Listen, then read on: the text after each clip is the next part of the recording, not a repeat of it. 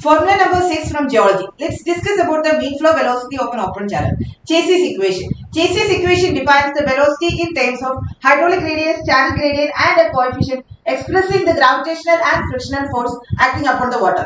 So the Chezy's equation defines the mean flow velocity as C, that is the Chezy's coefficient representing the gravitational and the frictional force multiplied by root over hydraulic radius R, and S is the channel gradient. Next is Manning's equation. Manning's equation is provided by R, which is the hydraulic radius raised to 2 by 3, channel gradient S raised to 1 by 2 divided by N, which is the Manning roughness coefficient. Manning's roughness coefficient is an index of bed roughness, and that is estimated from a standard table. So Manning's formula can be useful in estimation of a discharge in flood condition.